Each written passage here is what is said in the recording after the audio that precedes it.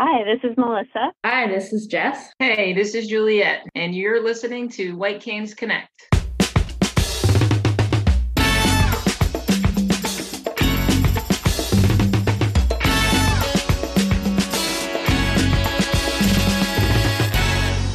Hey there, PA Federationists. Welcome to another episode of White Canes Connect, presented by the National Federation of the Blind of Pennsylvania. My name is David Goldstein. I am the treasurer of the Keystone chapter. Joining me, as always, is co-host and Keystone chapter's second vice president, Lisa Bryant. Lisa, what do we have on tap today? A very interesting group of athletes and guides. So we're talking to the folks from Achilles, Philadelphia. Melissa Wilcox tells her story of wanting to start a chapter. She was first a guide, helping an athlete with a disability, and was as inspired to start an organization or chapter here. Jessica Baer is a guide and has actually been with another chapter of Achilles. And Juliette Warren, some may recognize that name. Juliette has been an athlete running with Achilles Philadelphia. They do great work in helping people with all sorts of disabilities. It's not just limited to the blind and visually impaired community, but they literally come alongside these athletes and help them stay active. And if there is some specific goal they want to achieve, they help them train to do that. People are not sitting at home. They're out and about. They have some socialization because, let's face it, they're running for maybe a few miles with someone. So they are getting some of that social interaction. They're getting some exercise, and everything about it is a great thing for folks if you just want to do something, get out and about. Yes. So without further ado, let's listen to the folks from Achilles Philadelphia.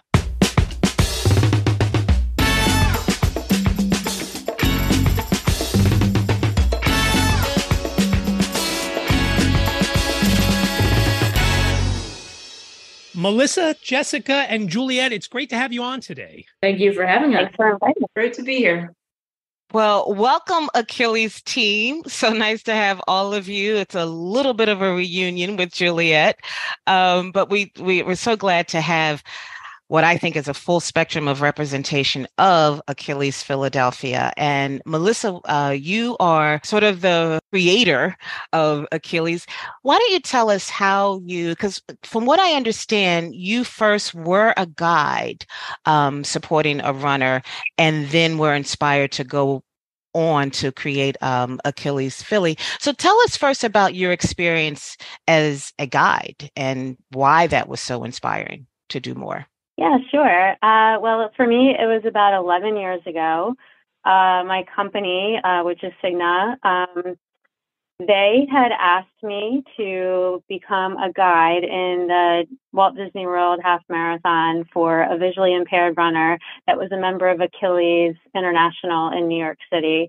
And the reason this came about was because Cigna had been a sponsor of the marathon weekend, and they newly formed a partnership with Achilles, and they needed a Cigna employee to guide a runner in the half marathon, and I was asked to do it. And to be honest, I was terrified. I had no idea what that would entail. I knew it was a lot of responsibility. It sounded really hard and really scary, but I was able to go to New York City and practice and train with him. And then we did the race together that January, and it was probably, I've done dozens and dozens of races in my life, and it was crossing the finish line with him in that race was one of the best feelings that I ever had, doing the race, not just for myself, but to help someone else cross that finish line, was just such a cool experience and rewarding for me.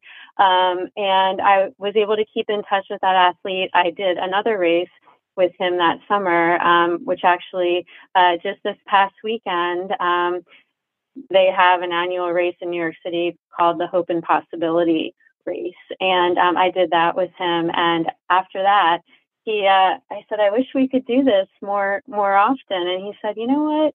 Philadelphia is a really big running city. You should consider starting a chapter in your city. I'm like, you know what? I love that idea. And I looked into it, and I was able to get some grant money from Cigna, and got, a group of friends to help me out, because it, took a lot of legwork to get everything off the ground, but we did it, and we started the chapter. We decided to call ourselves Philly Achilles. We started the chapter in September 2012. So it was about almost 11 years ago now. And it's just grown. Our very first workout, we had 3 athletes and maybe 12 guides. And now, it depends week to week. But now we've got, I would say, rotating, we've got about 30 athletes on our roster, and, hundreds of guides have come and gone along the years. But it's been great. When Cigna came to you, you were already a runner. They didn't say, gee, we really didn't like what you did on that report. You got to train this guy and run with this guy. And so you were already a runner, and they knew that. And that's why they asked. That's true. Okay. It wasn't a punishment. No, it was, yes, I was already a runner, and I had run that race with some of my colleagues for years. So they knew I was a runner, and they knew I would probably be able to keep up with his pace. So yeah, that's why I was asked. It wasn't because I wasn't doing a good job in my activities. Okay. And Melissa, you're still with Cigna and running Achilles. So you're not running Achilles full time, right? That's just still something you do while you're at Cigna. Is that correct? Correct. Yeah, it's completely volunteer for everybody who's involved. So yes, I've always, my full-time job is at Cigna, and and we have many others along the way, and we have a treasurer who happens to work at Cigna also. But we all, in our free time, this is our volunteer activity. So, and you started out, you said, with 3 runners? 3 athletes. So our terminology, the athletes are, so Achilles International is a group for people with all disabilities, and it can be walkers or runners, or really any activity they want to do to get moving. And it's not just for visually impaired or hearing impaired, but any kind of disability, cognitive, physical. So when we say athlete, we mean one of our athletes that has some kind of disability, and then our volunteers are the guides. So whether they're a runner or a walker or just kind of manning the fort, so that's the terminology. Thank you for that, because that is something that we should have made a little clearer in the beginning. So thank you for that correction. So to become a chapter in Achilles International, do you have to become a 501c3? How does that all work out? Correct. Yeah. There's a parent company, so we are a 501c3 under the parent company, Achilles International. So to become a chapter, there were a lot of legal things we had to do. We had to, establish that nonprofit status. We had to get liability insurance, set up our bank account, and all that kind of stuff. And then, everybody who wants to become a member of Achilles has to go through a process where they have to, sign a waiver and get a background check and all that kind of stuff. So there are a lot of kind of administrative things involved. In addition to making sure, one of the big things I was told in the beginning was we wanted to make sure that we weren't stepping on any toes in the city. So I went around to any other organization that might also have athletes with disabilities, and just forming partnerships with them. And that way they knew about us, and they knew if anybody was interested in running, they could send them our way. And we wanted to make sure that the date that we chose to meet didn't conflict with dates that other groups might meet. So we didn't want to be stealing members from any other organization. So that was another thing we did, just to make sure that in the community, people, we kind of made friends with other running groups and other organizations in the community. I want to bring Jessica into this as a guide. So Melissa shared her first experience of sort of being inducted into this, but you must have somehow heard about Achilles. Tell us that story. Sure. So I actually lived in New York City for 10 years, and I was never able to commit to Achilles because of my job and the time that it met. And then when I finally was able to commit, COVID happened and the practices decreased. So I got to volunteer a little bit in New York City, but when I knew I was moving back home to Philadelphia, I started kind of following the Philly Achilles group and social media and realized that it seemed like an amazing community.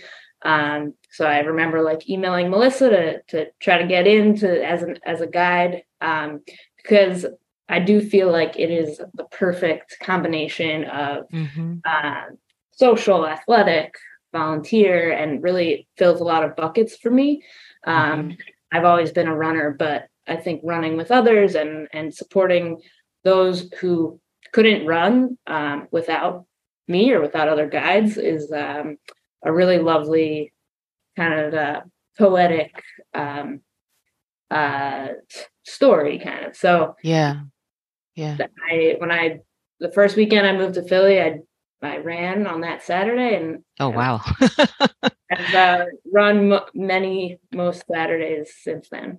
Talk about how one is trained to be a guide and paired with an athlete. I remember when I came on, like my first day of kind of asking, what's your pace? What's your distance? So that we could be paired with people of similar minded paces and desires for how long they wanted to go. And so the first couple of weeks, and I did do it in New York City prior to moving to Philly, really joining a team, but not the solo guide or the person that's right next to the athlete. So you get to know what type of verbal cues or narration that's helpful for the athlete. And then a couple weeks in, I got a chance to just try the tether and make sure to kind of have a conversation with the athlete ahead of time to say like what's helpful to you when we're running, so that I know everyone has different needs, has a different side they like their guide on, has a different, different needs when it comes to the type of narration, or, we've come up with different phrases to identify if there's divots in the road, or they need to, if it's an uneven ground, like all the Philly sidewalks are. It kind of happened organically and just over time, practice. And Melissa, how do you pair the right? Because I'm assuming it's not just the level of the athletes, their level of experience or endurance or whatever, the terminology is, but also a guy that's either familiar or wants to be familiar with the particular disability, right? Don't you have to consider both of those things? I'll tell you a little bit about what I've learned over the years. So we have many of our athletes are visually impaired, but almost every single one of them has different preferences for how they prefer their guides to interact with them. So just because you might have been a guide, if Jess was a guide for years in New York City, she couldn't necessarily come to Philly and immediately jump right in and be in the circle of trust of, every single visually impaired athlete. It really is a matter of building trust. So yeah, the way that it typically works is we meet on Saturdays at 9 a.m. Everybody kind of shows up, and let's say on a particular day we have 8 or 10 athletes, and we might have 20 guides. And what we do is we kind of go around in a circle, and each athlete lets us know how far they plan to run or walk and approximately what pace. So that gives a general idea of, if somebody's running 10 miles, you as a guide showing up for your first time might not have planned to run 10 miles. So, you might not want to go with that team. But we'll kind of start out matching you up with someone who is going about the mileage or pace you want. But oftentimes, you form partnerships and friendships. This is, like Jess said, such a social thing too, that there are certain guides that go with the same athletes every week just because it's their, time every week to catch up and talk and chat, and they have built that level of comfort. And other guides like to kind of jump around just so they can learn how to guide different people. Jess was mentioning a tether. So many of our visually impaired athletes hold it can essentially just be a shoelace tied in a loop, and a guide will hold a tether. And then we have different positions. Like there might be a guide that if we have enough people, especially in a race situation, we might have a guide that runs in front, and we call that the bulldozer. And that person kind of uses verbal clues, letting people know that, a blind athlete coming through, or, kind of clearing the way, so that the athlete and the guide have enough space. So some athletes use that tether. Other athletes, we actually have one athlete that doesn't like to use a tether. So you have to do completely verbal cues the whole time, which can be really challenging, but that's just his preference. He doesn't like to use a tether. So it really, everybody has different preferences. And as a new guide, I think we heard some feedback early on that it can be a little intimidating. People, like me, my first time, like, I have no idea how to guide somebody who can't see. But we try to make it, like Jess said, the first time you come, you wouldn't be the solo guide for someone. You would be part of the team. Ideally, if we have enough volunteers come, one athlete might have three or even more guides running with them, so that anybody new can kind of run in the pack and understand and kind of get trained on the job training, from the athlete and from the other more experienced guides. I learned early on with this.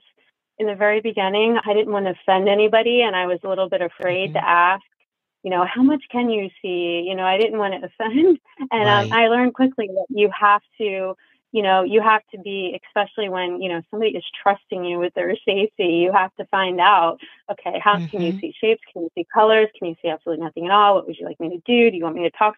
Am I talking too much? Am I, not saying enough? And so it's really important to establish those ground rules early on, and, just work with them. Some athletes don't really know, like it might be their first time too, and they don't really know what they need yet, but you figure it out together. So I think communication is so important when you're first starting out. So we do have an athlete in the house, our own Juliette Warren. Juliette, so nice to talk to you again. How did you find out about Achilles Philly? And tell me, so have you always been athletic? Like, is that just something kind of in your blood and you just wanted to continue the journey? I was never a runner.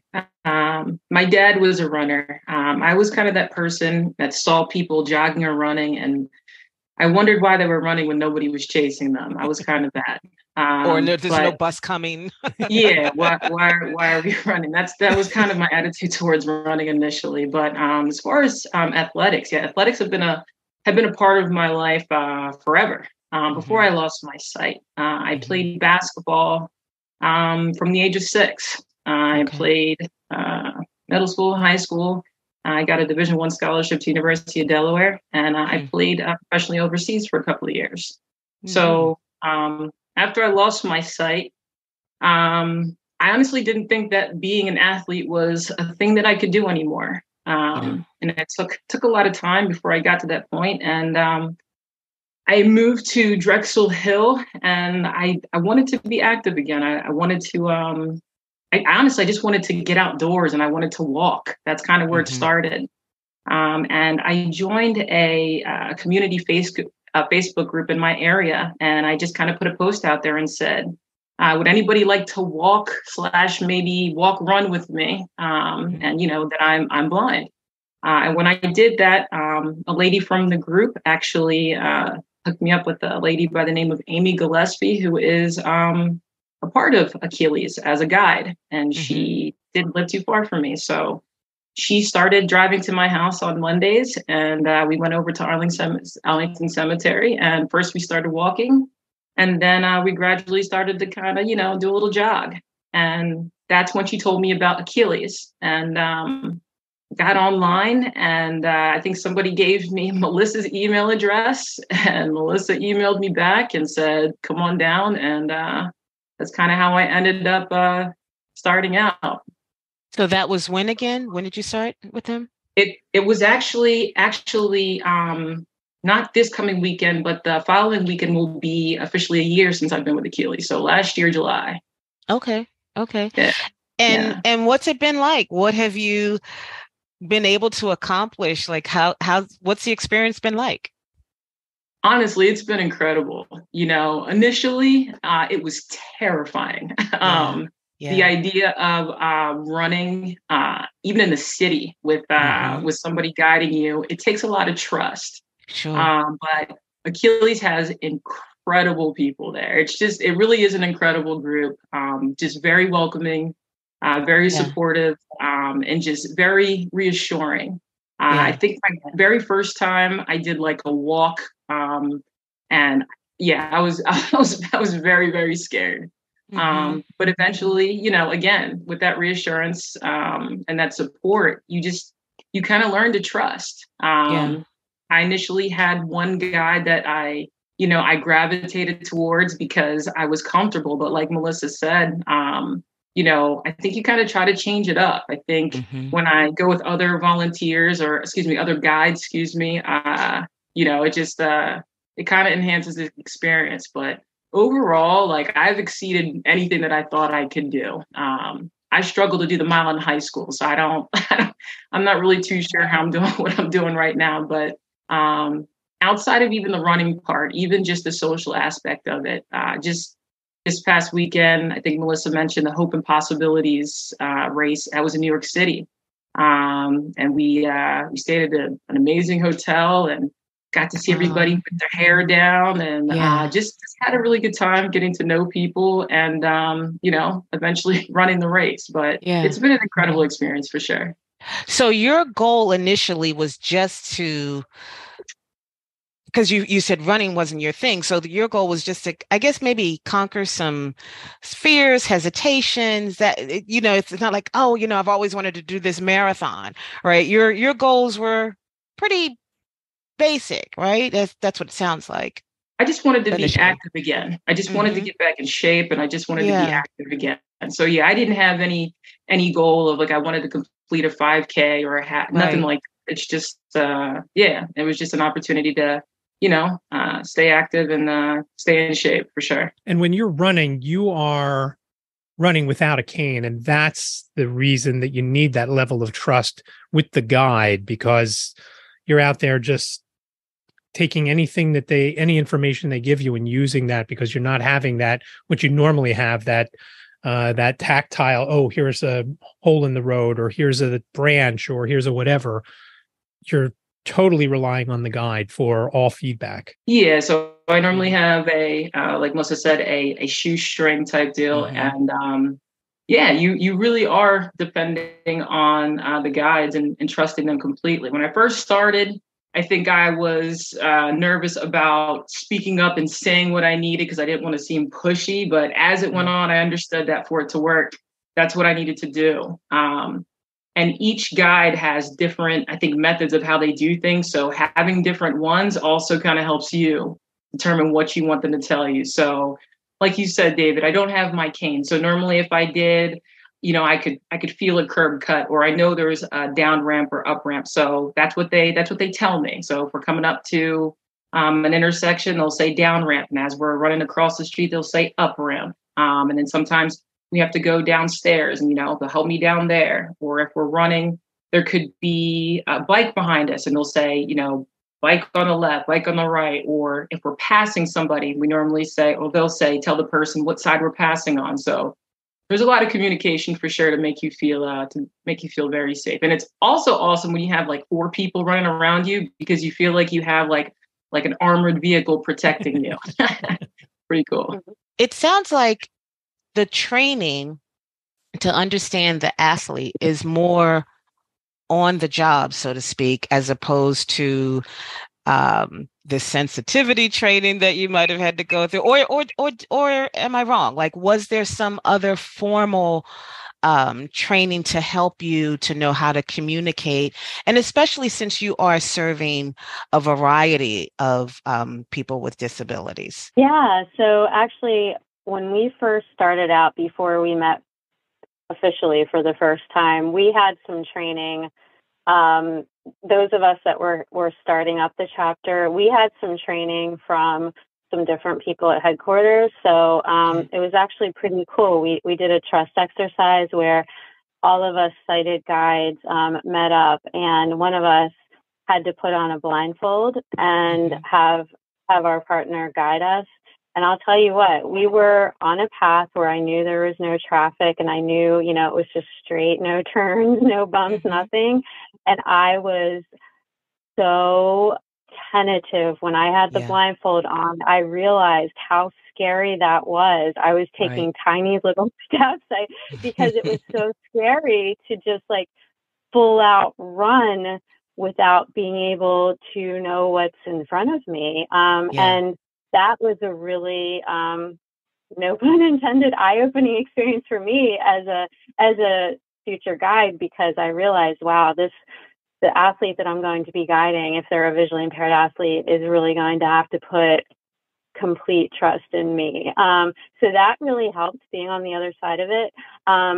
Now, so that's something that we did. And, what we learned there, I think over time, those of us who went through that training have been able to pass on some of our experience to the new guides that come. And we always have, every week, there are enough experienced guides that, like you said, if we have somebody new, we would never send them out on their own with somebody the first time, but we would have an experienced guide explain what that particular athlete might need. Over the years, we've had some people with cognitive disabilities, for example, maybe a teenager who had autism, and they would come with a parent, and the parent, before, we were able to go out with their child, gave us a full rundown of their needs and what they might need help with. And so we do our best to understand the individual before we go out and run with them. But a lot of it really is kind of needs to be learned on the fly. Like Juliette said, sometimes the athlete might come to us and they might be a new runner and not know exactly what they want. And by running with different guides and understand, by kind of experiencing different ways that guides have learned over the years to run with somebody, you might learn what you like and what you don't like. So it is a very organic kind of experience, and it's evolved over the years, but I think most of us kind of just learn as we go. And would you say that's been primarily your experience, Jess? Yes, definitely on the go training, no pun intended. And it's, being with an experienced guide or your first week, learning some of the lingo, and then again, just having that communication and open communication with your athlete about what they need and what their preferences are, I think is important. But nothing can replace just actually going on a run with the team and listening to other people guide and seeing how that relationship is. I'm curious to know, do you guys ever start off with new runners or training new folks on a track where it may be a material that you kind of have a feeling, okay, there's not going to be any barriers, there shouldn't be any holes because this is a track where a lot of folks run, whether it's high school or college or whatever? Do you ever start out like that with people? We really have not, because where we meet, it's in right at 16th and Chestnut. It's kind of right in the middle of the city. So we really don't have the ability to get to we don't have a track right there. What we typically do, most of us, no matter what mileage people are doing, we tend to at least start out the same route. So it's a Saturday. There's not a ton of traffic in the city. So what we do is we run up Market Street up to, I think it's about like 23rd Street. There's a ramp. So we run from 16th to 23rd Street-ish on the sidewalk. So there's a little bit of traffic. We might have to stop at stoplights. But then we go down the ramp to the Schuylkill Trail. And there, it's a trail. So there are no cars or traffic. So we do have the ability to run traffic-free on a straight path once we get, it's probably 3/4 of a mile or so that we have to run through the city streets. But then we're kind of out. We go out on Kelly Drive, and that loop around there is about 8.5 miles. So people can run, pretty, they can determine their distance, but running along that loop, there's no traffic. So that's helpful. We don't have to and worry about. I guess along Market there too, the sidewalk is a little wider for a good chunk of it, I would imagine. I know through at least some of it. Does that also make it helpful, Correct. I guess? Okay. That is, yeah, exactly. Yep. So earlier, Melissa, you were talking about those very humble beginnings where you had three athletes that, when you first started this chapter. What are you up to now? And what is the need now? Do you need more guides? Do you need more athletes? So what are your numbers now, first off? So it really varies week to week. We don't require people to come a certain number of times. So I would say our active roster of athletes, we probably have, I would say, maybe up to 25 athletes, but there's never a given week where it's that many that come. We've had some weeks where we've had 10 to 12 athletes come, which is that I would consider that a really good turnout. On average, you might have eight to 10 in a given week. Sometimes when it's bad weather, we don't have a lot, or if there's a race, last weekend when we had that Hope and Possibility race in New York, most of our chapter went to that. So we only had, I think, 2 athletes that didn't do the race that showed up. So, it can vary week to week, but I would say we have maybe 25 athletes that come occasionally, at least. We have some that come every single week. We have, I would say, it's so hard that we have our guide population can be a bit transient. We have a lot of medical students, which is awesome, that come and volunteer while they're in the city for medical school, but then they often move on. Right. But I would say we've got currently maybe 50 or 60 volunteers. Again, they don't all come every week. I would say, on a good week, we might have 15 to possibly 20 volunteers. So I would say you asked our needs. We had a week, I think it was just maybe 3 weeks ago, that we literally only had one guide per athlete, and we were lucky. I was sweating. I was like, please, volunteers, come through the door before we have to go.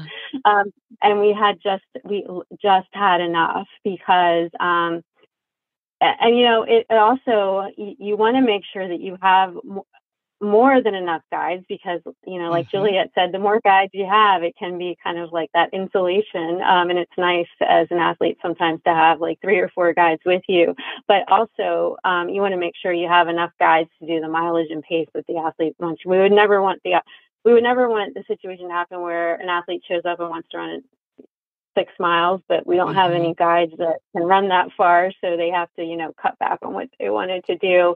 So I would say we could really use more guides, even though we always figure out a way to make it work. We could always use more guides. And, that's why lately we've been trying to tell people, you don't have to be a marathon runner. You don't have to be super speedy. You can be, if you are super speedy and you want to run far, we have athletes that will do that with you. But you don't have to be. And, but again, we're looking for athletes all the time too. We love having new athletes and getting a chance to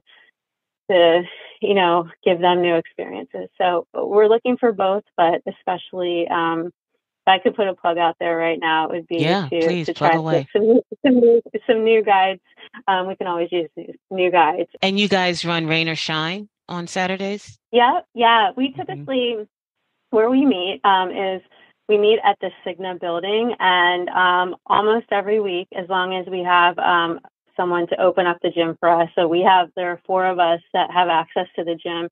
It's completely for us only on Saturdays, so it's not open to the public, and we get to meet in the gym. So there have been days, we have some really hardcore athletes who will go out no matter what the weather, but there have been some days that whether it's rainy or icy out there, we have access to the gym. So we still have the workout, and you can opt to stay in and maybe run on the treadmill or walk on the treadmill or do, weights or do something different. So yeah, we very rarely cancel. There have been some times that it's been, inclement weather where we don't want anybody traveling to get there. So we've canceled. But for the most part, we have the workout every week, no matter rain or shine. So when someone decides to stay in and maybe just run on the treadmill, how are they, or do they need a guide at that point? No, and we've had some, like I mentioned, we never want an athlete to have to cut back on their goal because we don't have a guide for them. We have had a couple situations where an athlete wanted their training for a race and they needed to do a certain mileage and we didn't have enough guides or a fast enough guide. So they might do some of their workout on the treadmill instead. We've had that happen a couple of times because you're right. Oftentimes, one of us might help set them up on the treadmill, make sure everything's, they're good show. But they wouldn't need a guide at that point. So if they want to do a super hard workout, they do have that option. Mm-hmm. So, Juliette, going back to where you are now versus a year ago, any goals now? I mean, now that you've gotten a lot more training under your belt, do you have your sights on any marathons in the next year or so? No. Take marathon. No. Okay. I think the next race that I signed up for is Mayor's Cup, and that's 5 miles. So I think eventually, maybe I'll get there. I think when I first started, because I'm super competitive, I was like, I'm going to get to this. And I think I've kind of scaled back. I just enjoy the run, but I don't have any sights on any 13 or 26 milers at this point. Not in the least. Yeah. And that's fine. Jess, you've been doing this for a while. Tell us about some of the most rewarding experiences. You know what? That's probably a whole nother hour-long podcast, but maybe just boil it down to one or two examples that you could share. Because this might be good for anyone listening on either end and listening to Juliette and how far she's come. But maybe there's somebody out there that has a potential to be a guide. Maybe some of your experiences might be what the motivation they might need. Well, it truly is a symbiotic relationship because they need me to go for the run and I often need them to get pushed harder or longer than I thought I would. And I've definitely developed relationships with athletes pretty quickly. And it's a true partnership and there's trust and we push each other. And because, you're sharing these sacred miles out on the trail on a Saturday morning, a lot of the athletes who I run with frequently, they know my deepest, darkest secrets. We talk about, we talk and it's a social opportunity and it gives us a lot of joy and energy. And, I want to run with someone to catch up with them, hear about their life and vice versa. And then I've developed relationships where we'll run outside of the Saturday practice. One of our athletes, Mike, he has gotten on a 6 a.m. bus, the earliest bus possible to make it into Center City so that we could go on a long run before the workday. So I think there's other times I've run with athletes out near their house or a trail near them. And so developing the relationship outside of the Saturday practices is great too. I think also one recent development has been I've tried to join Mural Miles, which is another running group with Achilles, because as Philadelphia is such a wonderful art and mural city, and there's over 4,000 murals that a lot of our athletes can't enjoy or can't see. And so there's an opportunity to run with this group that it ultimately runs to see different murals, and there's an explanation about the mural at each one. And this year we've done a few Saturday morning Mural Miles Achilles runs where guides will volunteer to guide athletes on those runs.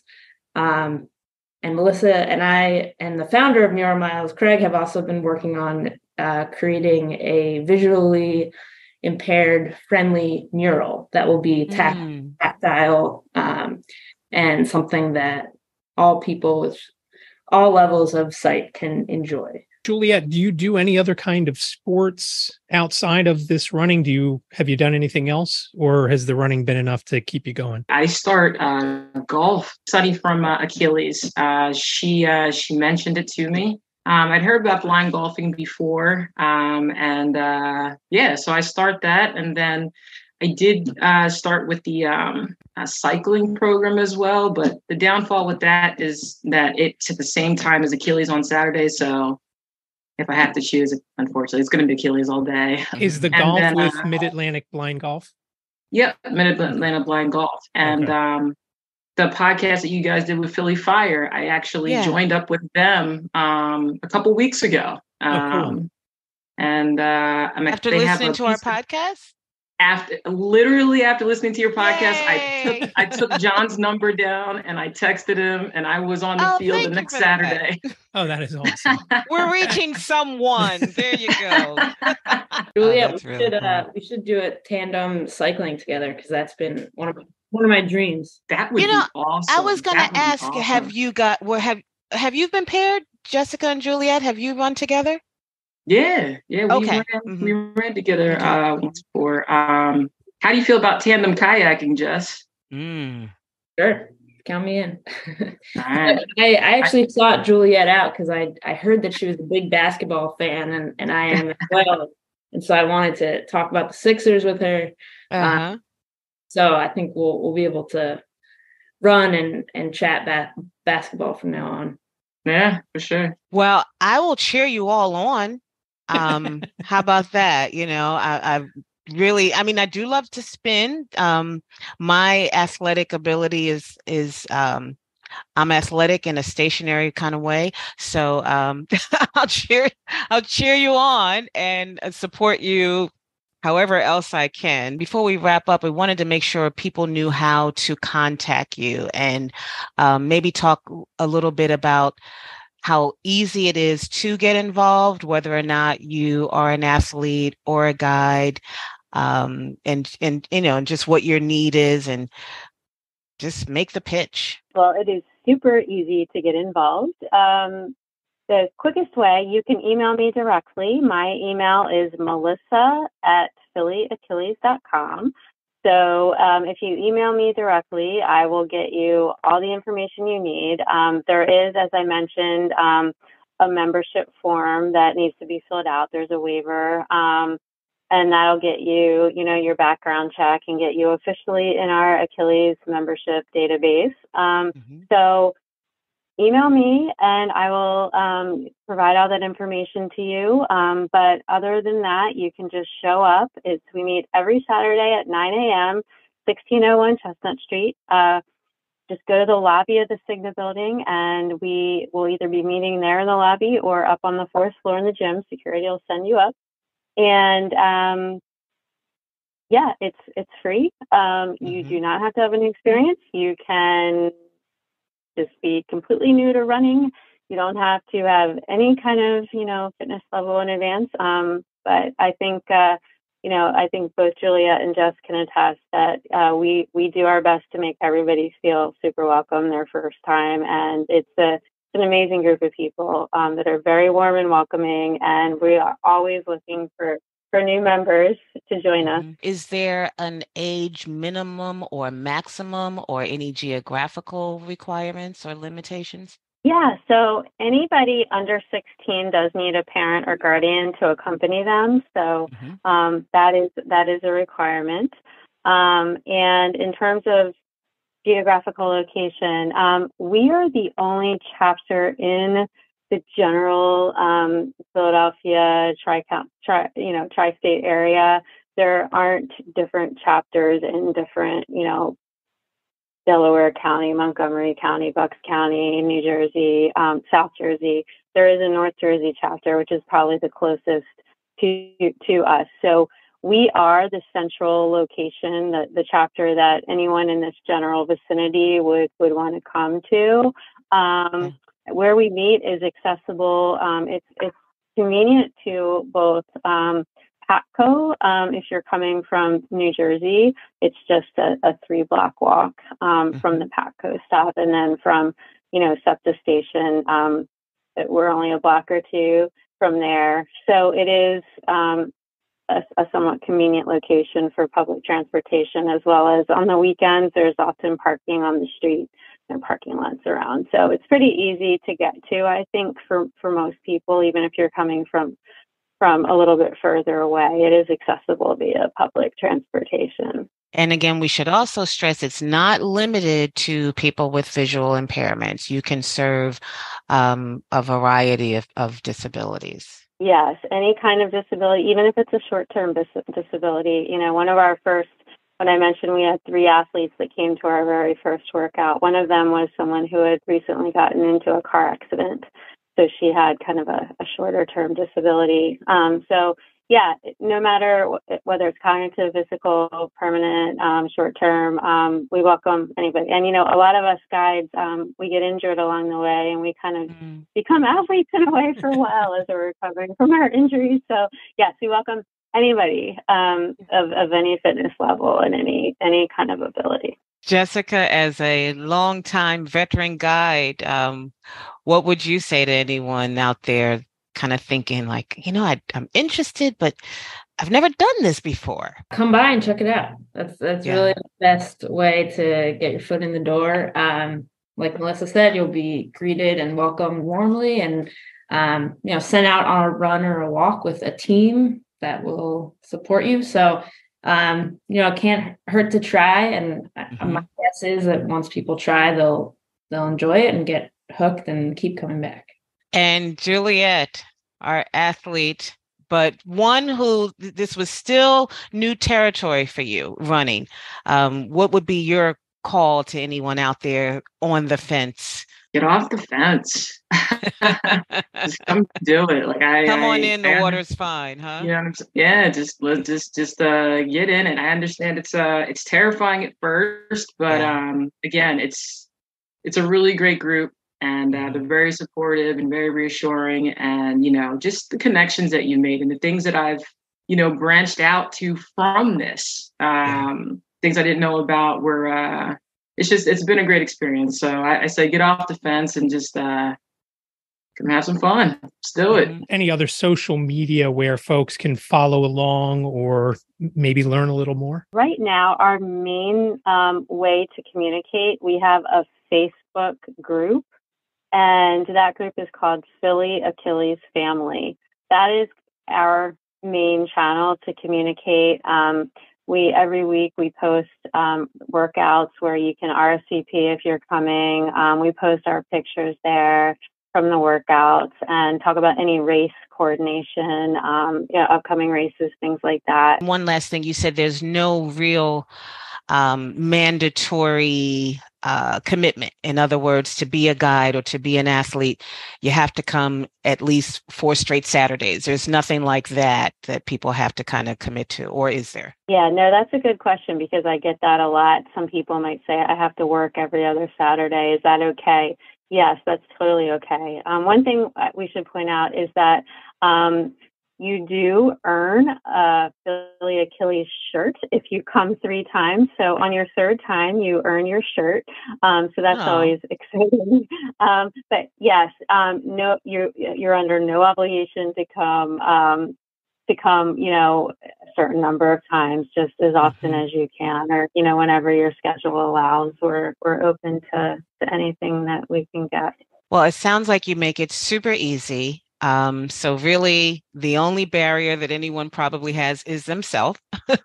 So thank you, Melissa. Thank you, Jessica, Juliette. So nice to talk to you again, and continue this great work. Please keep us posted of any other milestones, or if you want to come back on again and pitch another upcoming race or something like that, feel free. But it was great talking to all of you. My pleasure. Glad that we finally made it. Yeah, this was great. Thanks, guys. Thank you.